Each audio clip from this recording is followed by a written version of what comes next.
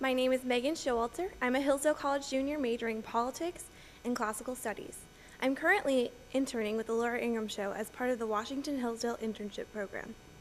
Larry P. Arnn is the 12th president of Hillsdale College. He received his BA in 1974 from Arkansas State University, graduating with the highest distinction.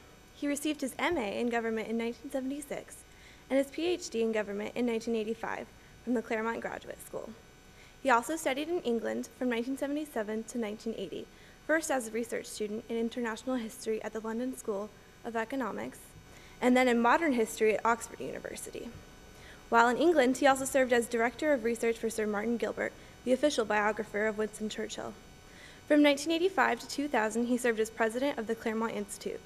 While at Claremont, he was the founding chairman of the California Civil Rights Initiative, which was passed by California voters in 1996 and prohibited racial preferences in state hiring, contracting, and admissions. Dr. Arnn is on the board of directors of the Heritage Foundation, the Henry Salvatori Center of Claremont McKenna College, and the Claremont Institute. Dr. Arnn is currently heading the Hillsdale College's Founders Campaign for capital and endowment goals that will expand the school's buildings and grounds, strengthen its liberal arts programs, and establish the Hillsdale Graduate School of Statesmanship. Dr. Arnn is also a professor of politics and history at Hillsdale, where he teaches courses in Aristotle, Winston Churchill, and the American Constitution. Please join me in welcoming Dr. Larry Arnn, who is speaking on the topic, How Our Economic Liberty Can Be Restored.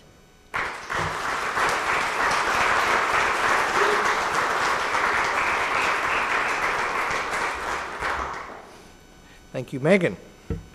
I thought Paul Marino did a splendid job in his remarks, and I thought Brittany Baldwin did a better job introducing him. So I'm going to try to be as approximately as good as Megan as Paul achieved with Brittany, and then I'll be okay. Thank you for watching, those of you who are watching, and thank all of you for being here. I see my old friend Michael Pack in the audience. I haven't seen him in a while. How you doing, Michael? Thank you, David Bob, too, and the staff here at the Kirby Center. They work really hard, and it's always a joy to come here. And I'm in the college business, so I come here 3 days a month, and it keeps me from being ruined by the city. But they seem to be relatively immune so far. Good, guys.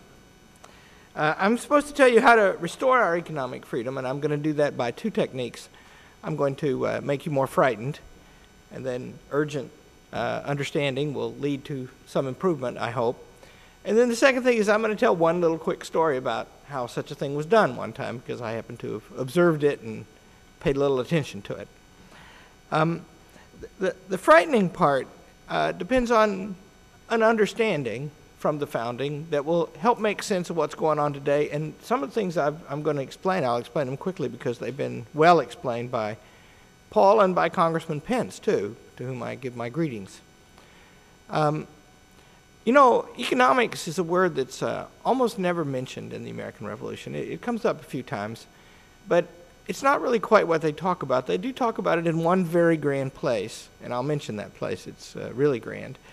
In the first inaugural of George Washington, he says that our republic is founded, I'm talking from memory, but it's close to this, in the great fact in the whole course and economy of nature, the indissoluble union between virtue and happiness.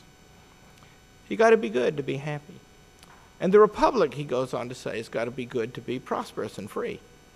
That word economy there, right, that means the general working of things. And I'll tell you how that word comes up, because it's a really neat word. The word economy comes from two Greek words. One of them is oikos, which means house, and the other is nomos, which means law. And so economics means the law of the house, the law of household management. The first book of economics is written by Xenophon. It's a dialogue. It's called the Oikonomicus, and it's about household management. It's actually more philosophic than that. The joke in the middle of that book happens to be that the man talks on and on about how his wife does everything he says, and his interlocutor keeps proving that his wife is probably a lot smarter than he is, and he's really doing what she says. A phenomenon well known in the Arnn household. So you can see if it's the law of the way a house is run, it could be a law of the way everything is run, in the way George Washington uses that word. Economics is both local and tight and grand and cosmic even. And economics in America, as we use the term today, that's dominated, when they talk about it in the American Revolution, by another expression, and that expression is property rights. You can't read anything in the American Revolution without running into that word, that term. It's everywhere. And the reason it's everywhere is that it combines two things, and the two things describe the whole human being, body and soul. The first one is the material goods we own, the stuff we have. And that stuff we have is very important to us. And the reason is, if I were to go too long, I won't because somebody will jerk the microphone away from me, but if I were and I talked on for an hour or two, everybody would get really tired. And there's some Hillsdale College students here, and you guys are probably like them. They will listen politely till the last trump soundeth. But their bodies would soon weaken, on the other hand, too. You can't do it all day long. You got to have a drink, and you got to eat something, and you got to sleep every day, and you'll die if you don't do it. And that means that you got to work. And that means that the work that you have to do, you're entitled to the fruit of it. It is your subsistence. And your material property comes from that. And remember about human beings that there's this weird thing about them that they, like everything I just explained to you, we're the only beings on earth that can know that, all that stuff. But on the other hand, we still live just like the animals in that respect. And although we have reached a state in society where we store up a lot extra, on the other hand, every time the economy turns down, or every time somebody's habits get bad and they don't work, or every time somebody has a terrible misfortune, they suffer, and they suffer economically, and there are problems. So it is our business as human beings to go about the business of solving that problem, and we have to do that all the time, and we do it all the time. And so you have a right to it, because, by the way, you know, it would be easier. Like our college, it's expensive to run a college. These kids, they have, you know, every time we have 10 students, we have one teacher. And these kids have to live, and they have to eat, and their parents have to help support them, and the college has to help support them, and its friends have to help support it. And it would go broke if that didn't happen. The college lives under necessity. Every human enterprise does. And so our material property rights are written in that fact. Paul Marino, did I thank him? He's really great, and I learn from him every time he talks. He mentioned this essay by James Madison about property, and the essay is about one half about that kind of property. But then he also mentions in this essay the other kind of property we have, and this is the kind of property that makes us unique. And that is, we can talk. And so already there are two things going on in this conversation, and one of the two things that's going on is, I'm telling you, if I were to talk too long today, we'd all get hungry, and I don't know whether we're going to give you lunch or not, you who are here, but the ones who are watching on TV, we're not. Kelly's saying we are going to give you guys lunch if you sit quietly. And the ones who are watching on TV, we're not going to give you lunch. And that means there's a limit to what I can do, and that means that, you know, my wife loves to talk about how smart our dogs are in our house because they know what time 5 o'clock is. And she says, yeah, they love me so much at 4:45. You see, we're just like them. But the other thing is, we can laugh at that joke. We have a critical distance from these necessities. And James Madison says in that essay that Paul quoted from, he says a very beautiful thing. He says that our property also includes the things that are going on in our souls. Because remember, we could all steal stuff to get money. And you know, who's that famous guy, Willie somebody, who said, why'd you rob banks? And he said, because there was money in there. You know, why not do that? A dog would. And if he did, it wouldn't be stealing. So something is inside us. And that thing is a divine spark. And Madison recognizes that spark. You know, people think of him today that he was just interested in little property. Not at all. He actually describes the property we have in our conscience, in our opinions, and things like that, in our worship.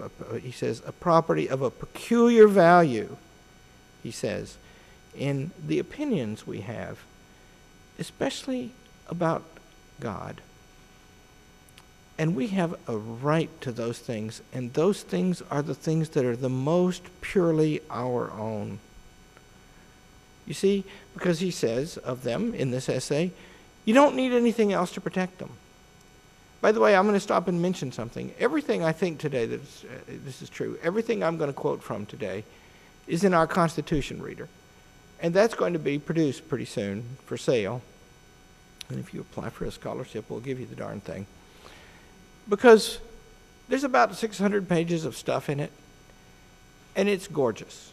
And it's the stuff on both sides. About half of the stuff in the reader is people who didn't like the Constitution of the United States, including some of those progressives that Paul Marino quoted from, and including John Calhoun and people like that who tried to... Actually, John Calhoun was a big-time unionist. He wanted the Union to stay together. He just wanted slavery to be legal everywhere in it because he thought it was an abomination for people of different colors to live together as equals. And then Alexander Stephens, the vice president of the Confederacy, is in it saying that the great scientific truth has been discovered, that slavery is right because these people are our inferiors. And the founders are in it, saying uniformly that slavery is wrong and they've got to do something about it. I'll say in a minute why that was complicated to do. And you can read all this in that reader. And this essay by Madison on property, which he wrote in 1792, it's in there, and it's about this long. It's like so much that Madison did. He had a gift that was kind of like what Lincoln had, and that was he could be very brief and precise. He's not as poetic as Lincoln, but he's beautiful in the way he can argue. And in this essay about this long, you should get it and read it and study it carefully. You can do a Google search on the internet. Just put Madison Property 1792, and you'll find it. And it's very worth reading because he says in there that in our necessitous lives, these things that we have that go on in our souls, our opinions and our things like that, that these are a remnant spared to us at the end of the day to soothe our condition. Isn't that pretty? It's like reading a good book at the end of the day. And so you've got a right to the things that you make by your own labor because your time is all you got and you're never going to get this minute that just passed back. And how you spend that time is a duty that you have for yourselves and your loved ones and your country. And that connects directly to the other thing that completes the whole dimension of the human being, and that is inside your soul. There is a critical distance from the many necessities we face, and they are our property too. Madison says, as it is true that we have a right to our property, so it is also true that we have a property in our rights. Isn't that lovely? It's one of the most generous and fine things I have read anybody saying in all of life. And remember, Madison is a man who is busy founding a government. And he knows a lot of history, and so he knows that it stands to reason that he's likely to occupy some high office in that government if it's successful. And if it's not successful, he knows he's very likely to be killed. His friend Thomas Jefferson, he didn't sign the Declaration of Independence. Madison didn't. His friend Thomas Jefferson wrote the words. And in support of this declaration, we mutually pledge to each other our lives, our fortunes, and our sacred honor. And there was a warrant out for the arrest of every one of those guys. And that warrant was issued not by a court, but by the king directly. And it didn't go to a police officer, it went to General Gage. And the order said, go find those guys and round them up. And even if it means a general war, find them and suppress them. That had been in existence for a year when they wrote those words in the Declaration of Independence. And so the stakes were big, and that meant that they were risking their lives. And so why should they not have the reward that goes with that? And that is, if we win, if we lose, we're dead. If we win, heck, we get to be the president or the king. Why would we, in preparation for that, and this is in 1792, after the founders have completed the Constitution even, we have our republic now. Why should they be writing all these things about the rights of the citizens and the restraints on the government and compare that kind of writing to the kind of writing that goes on today, some of which Paul Marino cited. And isn't it true? It's easy to see, isn't it, that people in power, in government, argue commonly that the government should have more power. Wonder of wonders that that would happen. What's more remarkable is that this other thing happened. Why did that happen? By people who believe very much in a very strong government. And you see, when they argue that this material property to which we have a right connects to the more sacred, Madison says, kind of property that is more fully our own, he says. I've been reading a biography of Dietrich Bonhoeffer. You should read it. It's really good. Metaxas is the author. And Bonhoeffer was, he was dead by the time he was 40, I think. And I'm at the place now where he's in prison and it's about to turn bad for him. And the Gestapo's got him, right? And he's part of the plot to kill Hitler. Good for him. And plot didn't succeed. So Hitler did it. But in prison, what he's got is his thoughts and his prayers. And he was such a powerful man because he perfected the use of those to a very unusual spot, and so he stayed pretty happy. And he was an encouragement to everyone around him. You see, even that fierce and terrible regime could not wrest out of our souls, out of his soul, that thing that he owned that made him a human being. Go read Man's Search for Meaning by Viktor Frankl. We should put that in the Constitution reader. He was a very great man. It's about his life in a concentration camp. He survived it. And he was happy in the camp, kind of. Miserable and happy. Because the most important thing about him couldn't be taken from him. And the physical things we have, those things are the guardians that we erect of our souls and our consciences, just like our body is the guardian of those things. And the point is, the author of the Constitution of the United States, the chief author, knew that and put that in beautiful language and set up a government, he said, to protect the combination of those things. And our government has done that more than any government ever did it. Now I'll mention a couple of great pieces of legislation that have been passed pursuant to that understanding, and they too are the most generous and beautiful of pieces of legislation, and they're available to us as models right now. We could do nothing better than to emulate these two pieces of legislation. Both of them concern land. One of them was passed in the summer of 1787 by the Congress under the Articles of Confederation. It's called the Northwest Ordinance, and what it does is, along with the land ordinance from 2 years earlier of 1785, it disposes of the land in the Northwest Territory. That's the first great piece of land that the United States owned. George Washington actually personally surveyed part of it. And it's the first place that we were going to bring into the country after the new government was established, after we were having a free government of our own. It's about 4 years after the American Revolution ends. And what they decide is they're going to come in as equal states, not colonies. We never had any colonies in America until a different principle came along and made Teddy Roosevelt think it wouldn't be a bad idea to have a colony, right? Because if there's no moral law, there's only interest. You could do what can you not do in such a circumstance as that? So in the Northwest Ordinance, it's organized that when these places get settled, they can organize a free government and they can apply, and they'll come in as equal states. And in the meantime, they'll have their liberties, like everybody else, under the protection of the federal government. That's a little more complicated story than I just put it, but that's the rough story. And of the land, they organize that it's going to be divided into townships, each one with 36 sections, a mile on a side. And these 36 sections, with one exception, will be sold into private hands to pay off the debts of the government. The point being, it's a really great thing for the public if the land gets into private hands and gets used.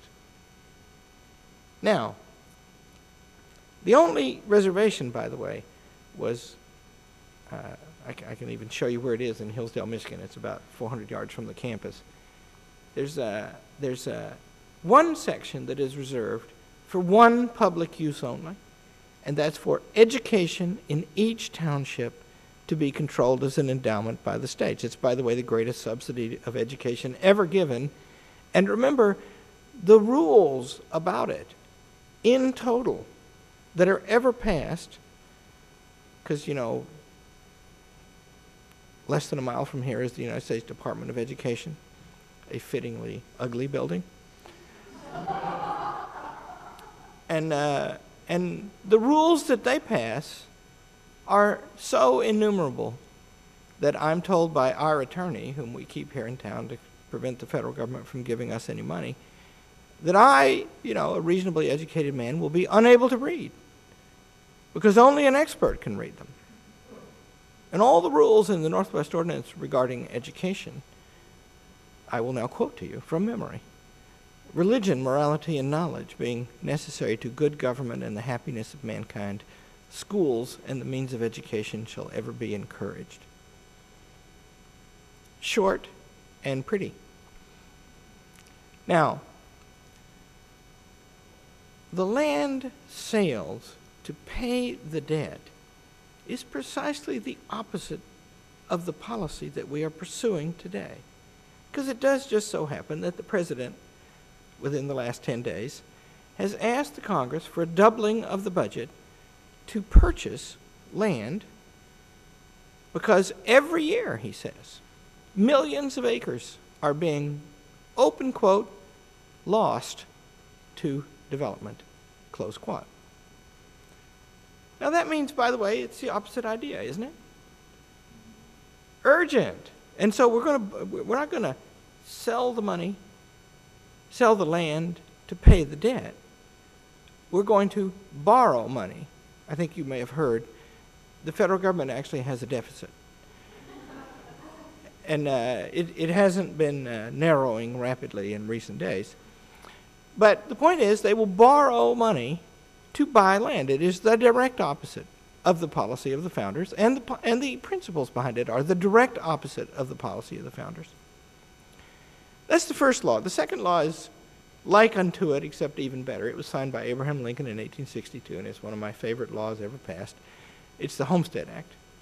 And the Homestead Act provided that if you would live on it for 5 years and work it, and if your name was anything up to and including Methuselah or Bartholomew, those are you could be anybody, you could be called anything, you could have 160 acres of ground. And they gave away 10% of the land area of the United States as it existed then to people that they didn't know and who were never going to be able to vote for anybody then sitting in Congress. And about 1.6 million families got land under that thing. Now that law, it's a very long law, you know, by the standards of that day, signed by Lincoln, as I say. I counted it up this morning. Every time I count it, I get a different number, because maybe I'm finding edited versions of it on the internet. But the latest number I got, it's 1,370 words long. That is to say, it is the length of a long newspaper article. And it achieves the disposition of 10% of the land area of the United States as it then existed into private hands, no money coming into the federal treasury. It is a different idea about property rights that's driving that thing. And I think that's a model. Because, by the way, if you have a lot of debt, there's only two ways. My father made me get an undergraduate minor in accounting. He made me learn to type, too. My dad was a great guy. And I didn't want to do either one of those things. And he made me do it. And I benefit from it to this very day, both of them. But I can tell you that it's just a simple accounting fact that if you have a lot of debt, there are only two ways to pay it, apart from declaring bankruptcy, which would be complicated for the United States. Devastating for the United States and to the world and to all of us. One is you can pay it out of income. And the other is you could sell assets to pay it. We have assets. I don't even know what they're worth. But we're not selling them to pay debt the way we did the Revolutionary War debt. We're buying more. We're borrowing against future income to buy more assets. It, by the way, being true in our country that the overwhelming majority of it has nothing on it. And never will, by the way. I mean, unless some incredible change happens. And there's none such in sight.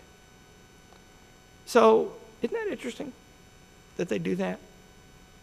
But going along with that, because remember the point that Madison said that these two things are connected, these two kinds of property, and that any government that didn't protect the second kind, the holy, the sacred, the elevated kind, would be blamable even if it protected the first kind. But he also says that the two things stand on exactly the same justification. And so if you're going to have your property rights, in the narrow sense, you're going to have your right to freedom of speech and worship. And those are the most sacred kinds of rights. And sure enough, today we hear it said, in the middle of a presidential campaign, that it's the purpose of the government to spread the wealth around. And there is an aforementioned astonishing officer in the government today. Paul Marino named his name. His name is Cass Sunstein, and he is, I can't remember the bureaucratic name, Office of something and something and something. Yeah.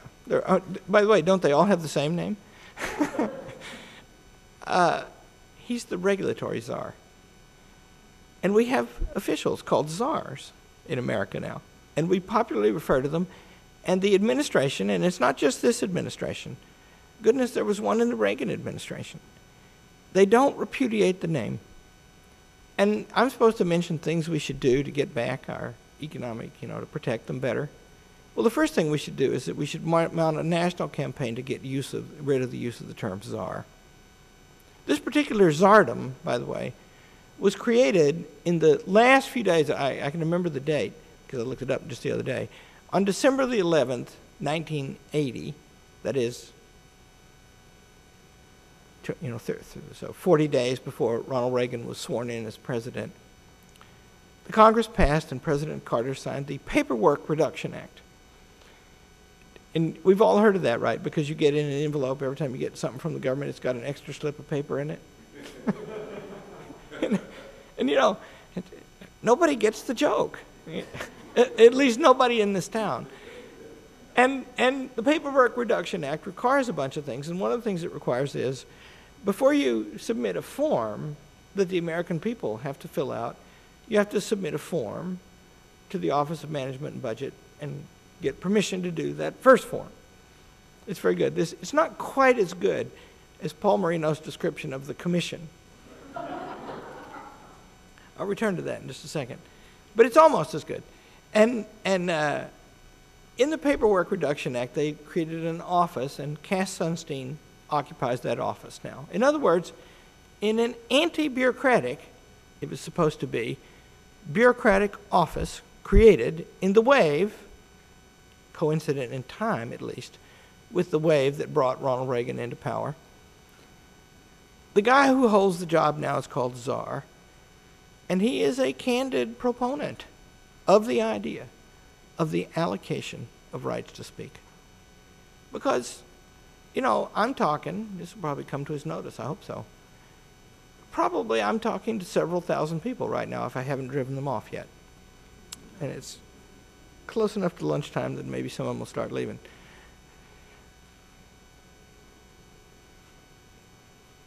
That's a lot of people.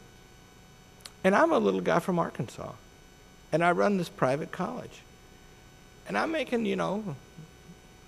nasty arguments right now. I haven't said anything nasty, but these are serious things, right? Why should I be allowed to do that? Dietrich Bonhoeffer was a brilliant preacher.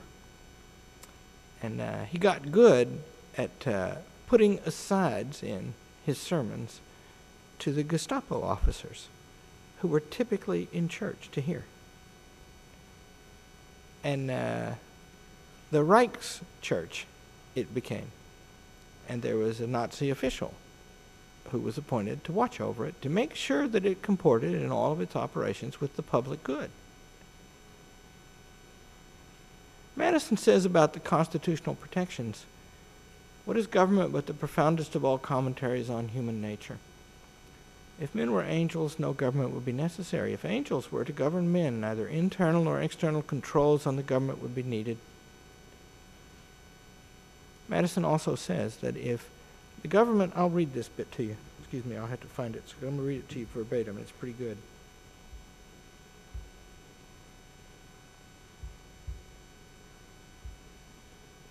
He says about, in this essay on property, he says about regulation, "That is not a just government, nor is property secure under it, where arbitrary restrictions, exemptions, and monopolies deny to part of its citizens that free use of their faculties." Faculties. You know, that doesn't mean your barn. That means your right to pray. That's what that means. Exemptions and monopolies about that. What did the king dislike? Why did he issue his writ against the revolutionaries? They were writing stuff he didn't like. They had to stop.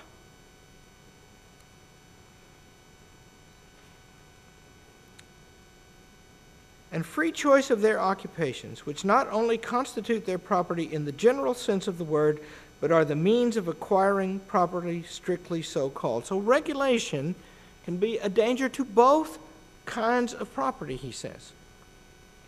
And remember, he'd risk his life fighting a tyranny. He knew. Taxation. A just security of property is not afforded by that government under which unequal taxes oppress one species of property and reward another species, where arbitrary taxes invade the domestic sanctuaries of the rich and excessive taxes grind the faces of the poor. So, you know what it requires to have representative government? Do you know what a revolutionary thing that is? We take it for granted now. Ours is the first ever in human history. Madison says that it's purely representative. You can't have that unless there are two things and separate. And one of those two things is a government, and the other of those two things is a society that is big enough and vibrant enough and independent enough to be placed in control of the government. And by the miracle of representation, they write in the Federalist Papers, the rest of us are liberated from the daily cares of government to pursue our lives and take care of our families, which means to get practice at being a self-governing and free individual. But on the other hand, the government operates in control of us. And if the government becomes so large or intrusive as to upset those arrangements, and the violations of property are a sign that that is happening, then of course you won't have that gift anymore, and the character of everyone in the country will be affected by that fact. Now I'll finish with what we do. I can do it real fast. A long time ago in Southern California, I got into a quarrel with something called the South Coast Air Quality Management District. And I discovered that I got mad because I criticized them and they attacked me. And I thought, oh, these guys like to fight. And I don't go before them to get permits, because the only thing I was releasing in the way of pollution was hot air. They didn't have the power to stop that yet, and I discovered that they had a beautiful building. It's still there. If you go look and see where the 57 and the 90 freeways come together in Southern California, you can see it. It's up on a hill. It's really gorgeous. And they got all their money from fees and fines on the regulated community. And they levied the fees and fines. And they heard all the claims, just like Paul said. They were the executive, judicial, and legislative branches all rolled into one. And that got changed because somebody made a stink about it. And I believe, by the way, that these arguments by James Madison are beautiful and true. And I believe that they require only to be made to be victorious. Now, I'm in the college business, and so to me, if you're a carpenter, everything looks like a nail, or if you're a hammer, everything looks like a nail. To me, everything looks like a teaching opportunity.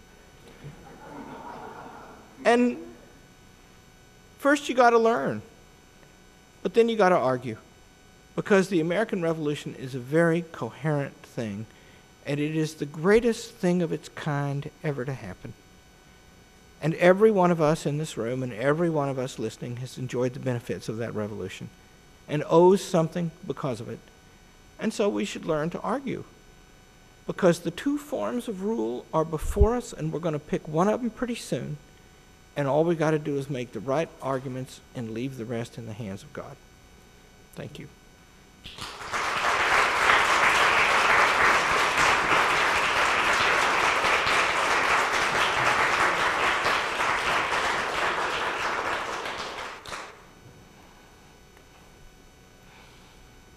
Thank you for those comments, Dr. Arnn. The first question is actually from Tricia from Madison, Mississippi, and she asks, can you give a definition of the pursuit of happiness and tell us what the Founding Fathers actually meant by it, and does it mean the same thing as property? That's great. So, well, I wonder who that person is. Whoever that is, you're admitted. The reason you might ask if it's the same thing as property is because in the Virginia Bill of Rights, for example, passed a few days before the Declaration of Independence, they mention property in that place where they have pursuit of happiness in the Declaration. And that gives rise sometimes to the argument that by pursuit of happiness, they mean happiness is a relative term and there is no real definition of it. And that's foolishness because, first of all, happiness occurs again in the Declaration of Independence about 3 lines down, where it says people have the natural right to throw off an oppressive government and set up a new government, which seems to them most likely to secure their safety and happiness. So happiness is a thing you could secure.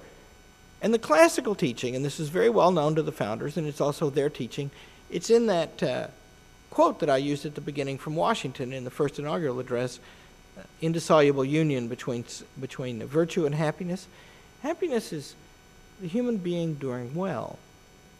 And that means the human being living well, doing the right thing.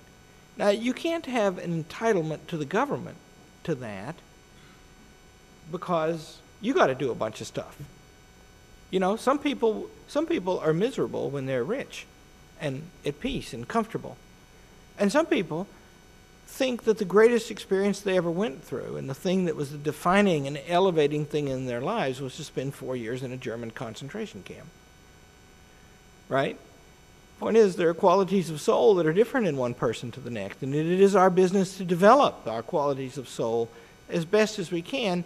And I'll just add one more point to that, because the constitutional scheme of America, Madison says, is devised, he says in the 49th Federalist, to place our reason in control of the government and to have our passions be controlled by it. And that is, by the way, the exact and precise classical definition of the proper ordering of the soul. And of course, if it takes time to get something done in the government, and if there's more than one step, and if we can't just act immediately but only through representatives, and if there's 2 houses of Congress and there's 3 branches of government and there's federalism, it's all kind of complicated, and it means the stuff that gets done will tend to be stuff that's sustained over time. In other words, more reasonable stuff, and not just the flight of fancy at the moment. And so happiness requires the right to property for the reasons I've been explaining, and includes the right to property, and is a more comprehensive term.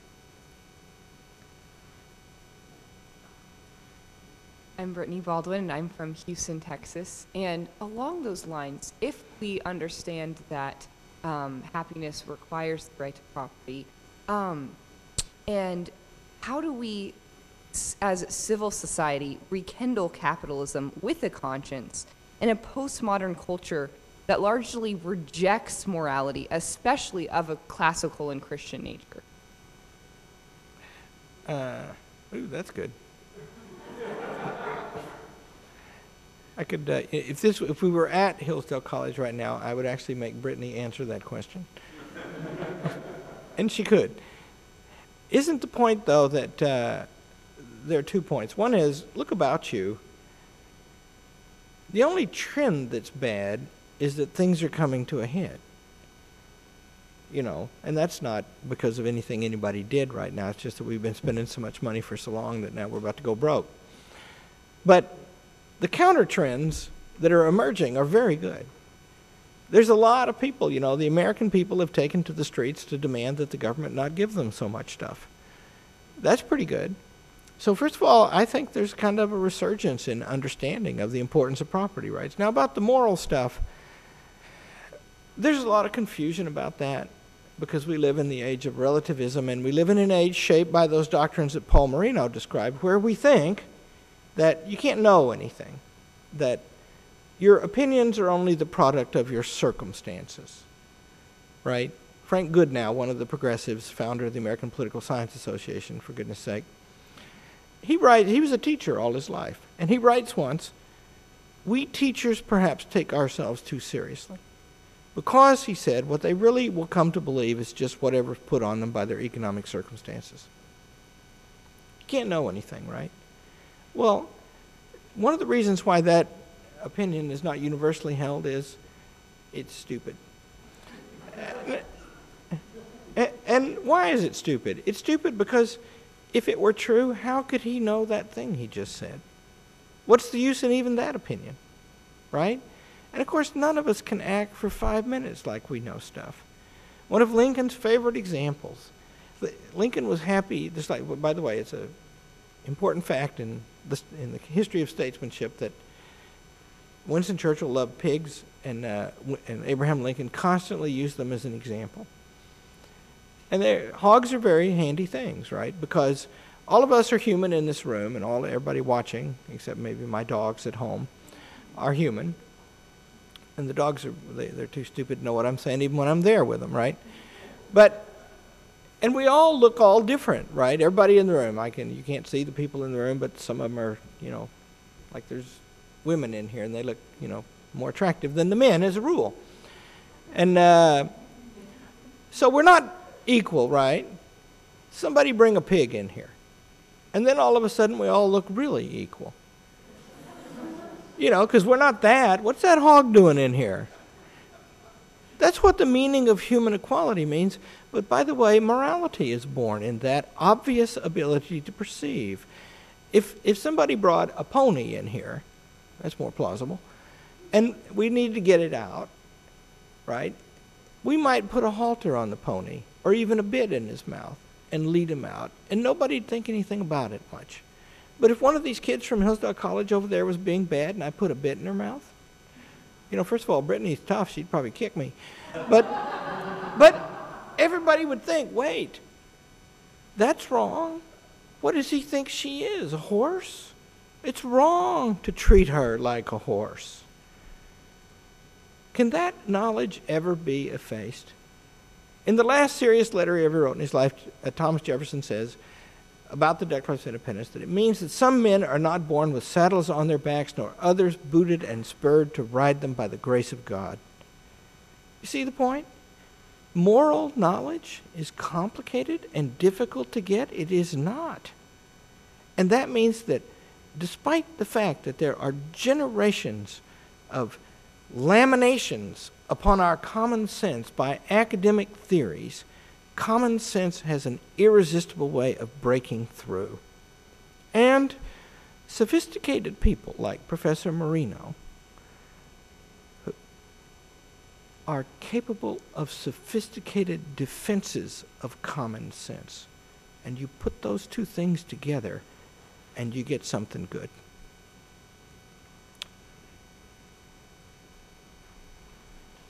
This is another question. Fred from Rialto, California asks, is economic liberty the same thing as economic security? That's good. I keep thinking these questions are planted, but I think they're not. That's Katie Batchelder, and her parents are here. She wouldn't tell a fib in front of them. It's too good a question, but here's the point. The point is, a sophisticated thing happens by Franklin Roosevelt in the Commonwealth Address. Did Paul talk about this? You talked about that, didn't you? Well, I'll mention it again. It's simple. What he figured out was, it's heck to overturn the American Revolution if you have to be against the Constitution and the Declaration at the same time, because one of them's pretty and one of them's awkward. The Constitution's in the way. It's very pretty if you understand it. But the Declaration of Independence is mighty beautiful. And so what Roosevelt sets out to do is to convert the Declaration and its defense of property rights into an empowerment of the government to take control of your property to make sure nobody loses his property. And the point is, that's the point of contest, right? Does it mean that? Well, first of all, the Declaration of Independence does not mean that to the people who wrote it, and that's the clearest thing in the world.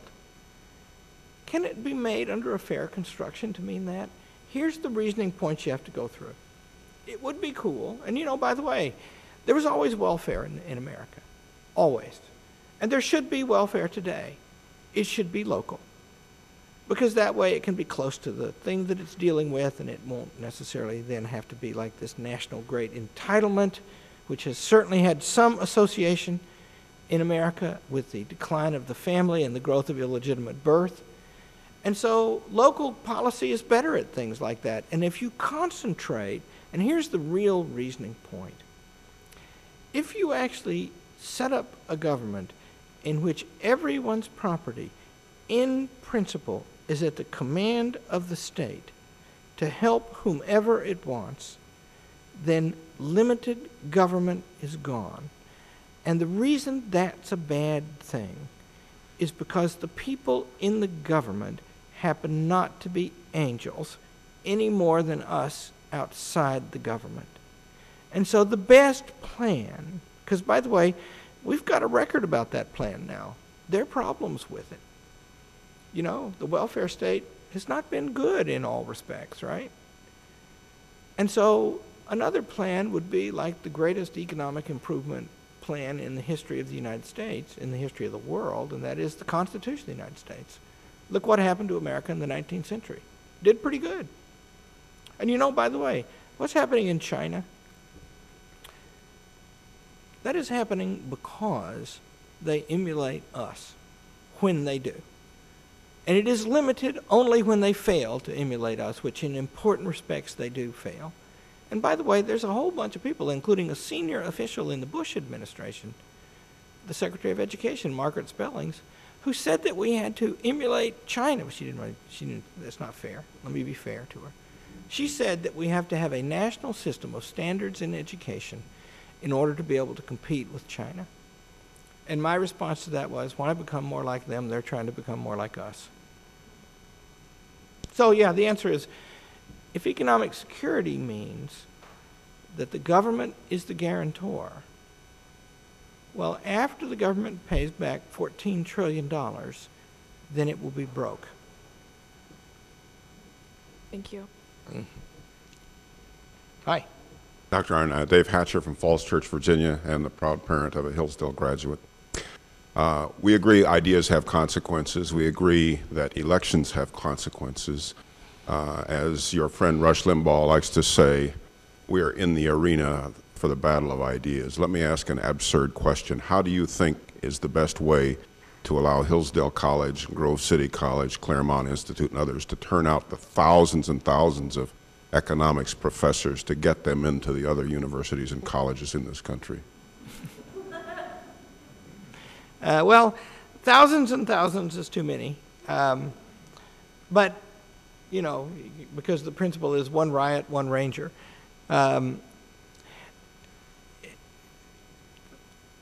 Things have a magic about them. He mentioned the Claremont Institute, and the guy who does Constitution stuff at the Heritage Foundation across the street from where we stand. Most of the people, I do declare, who've had a lot to say about the Constitution and recovering the founding are people who got educations together a long time ago. I'm one of them. Paul over there, his teacher Herman Belts was a friend of my teacher Harry Jaffa, and we're both more ignorant than our teachers, but we picked up a bit. So the power of education is a very great power, and it was the progressives, by the way, who used it for power. That's not the deal. Like these kids in here, the ones you've seen on TV, and those in the room can see them now. What do they like? I can tell you what they like. I work with them all the time. You can't make them into anything. What you can do is have a bunch of arguments with them and let them go through the arguments for real. That means if you want to understand what's wrong with America today, you're going to have to make a choice between Woodrow Wilson and James Madison. And you can't make that choice if you don't read both of them and read them in a fair light and understand how to make the argument for them, the ones I don't agree with, without, as much as for the ones I do agree with. And that can be very powerful. Because, what Cass Sunstein believes, everybody believes that today in the academic world. And those of us who don't believe that, we're outnumbered, but we've got a key advantage. We go around making sense all the time. And it's possible that that's because we run up against a lot of argument. So about that, the education business works the way it works. And at Hillsdale, we've just started a graduate school, and there'll be some PhDs coming out of that, starting, the first ones will arrive in a year and a bit from now in the fall of 2012. And they're going to go through a very rigorous and difficult life. And some of them aren't going to make it. And they're not going to just sit and listen to doctrines from us. They're going to get educated the way we did. And they'll get good at it after they do it for about 25 years. And that'll make a difference as time goes on. But I will tell you that's one important part of the solution. But the second important part of the solution is anybody can think. Anybody can think. And spend some time at it. The people who are watching this, there are thousands of them, thank you. They're thinking. That's very powerful, and that's happening right now, this morning. I have a question from Elliot from Hillsdale, and he asks, Dr. Arnn talked about the Northwest Ordinance and the Homestead Act. These seem like government intervention in the economy. Does this mean some intervention is justified? So that's doubtless Elliot Geiser. And so I have to give a private answer and then the real answer. The private answer is shut up, Elliot, and get back to work. The answer is, of course, some intervention in the economy is justified and necessary. The question is, what is the end and what is the scope of the intervention? And so that particular intervention, those were transfers of wealth, one of them a pure transfer of wealth from the public to the private sector, and the other was a sale they really just transferred debts for assets is what they were doing. But both of them, and the government has to tax. And see, remember about this, everybody should remember this. There's two simple things. One is states don't have rights, people do. States are crucial to the defense of our rights, and we need to repeal the 17th Amendment. It would be just such a good thing if we did. But the federal government is supposed to be a very powerful government, and we need it to be. Because first of all, states were messing with people's rights. That's why they call the Constitutional Convention. But second, you know why Wayne County, where the Detroit airport is close to us, is called Wayne County? Because General Mad Anthony Wayne, who was a very brave guy, was sent up there by George Washington to deal with some Indians and stuff. And what was peering at him across the river, on our side of the river, was a bunch of British troops who were operating on American soil with impunity. And we weren't strong enough to do anything about that. And that means that, there's just a lot of bad countries in the world, and they might hurt us. And that's why if you read Article 1, Section 8, about half of the powers have to do with national defense. The others have to do with a national system of commerce. And 3 of them have to do with the federal government controlling the property on which it operates and stuff like that. So the point is, of course there have to be things like that, but their purpose should be a liberal society with representative government that can be strong and effective and not get out of hand. That's what you got to be after. And those things, by the way, those two things were, because another thing is, education is very important. Every American founder that I can think of, Paul will tell me if I'm wrong about this, I think every single one of them was in favor of some kind of universal education. And so was Abraham Lincoln. Everybody thinks that welfare for the very needy and people who have misfortunes is a good idea. But everybody thought stuff like that should be done locally, where people can get practice at doing things like that and share in the running of the government. It's just a lot more efficient. And Hillsdale College for 167 years has been performing an important public service. The articles of the college say that that's what we do. But that's a private organization doing that for the benefit of the public. And if you're trying to sustain a society like that, then you won't make rules at the top, complex and remote, empowering distant officials in their countless numbers. And I mean that literally. Nobody knows how many there are, nor can you keep count day to day. That is not the way. That is the wrong kind. The Homestead Act is the right kind.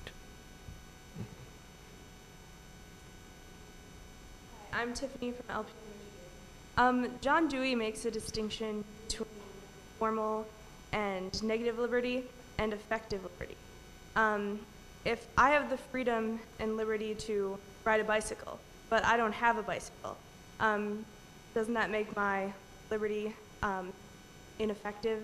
And shouldn't the government give me a bicycle? I like bicycles. Yeah, hey, free bicycle. Yeah, the point is, right, but the bicycle is not free. And see, Madison says in that essay we've been talking about all morning, everybody should go read that thing, it's too great. He says that in the larger sense, a property right is anything to which a person may attach a value and have a right, leaving the like advantage to everyone else. Now, I'll tell you what that distinction does.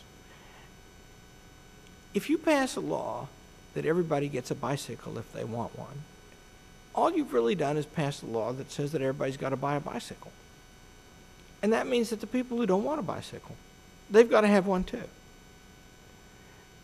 Franklin Roosevelt says in one of his most important speeches that a farmer should have a guaranteed minimum price for his crops.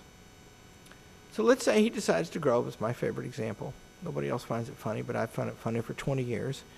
Let's say he decides to grow Mexican jumping beans. I don't even know if there are such things, but let's say he decides to grow that and nobody wants them. They got to buy them anyway, right? But then the next step, of course, is the farmer's going to be told what to buy. So everybody can worship all at the same time, and nobody takes anything from anybody.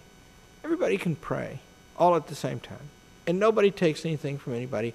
Everybody can talk all at the same time, and although it's annoying, we can survive that, right?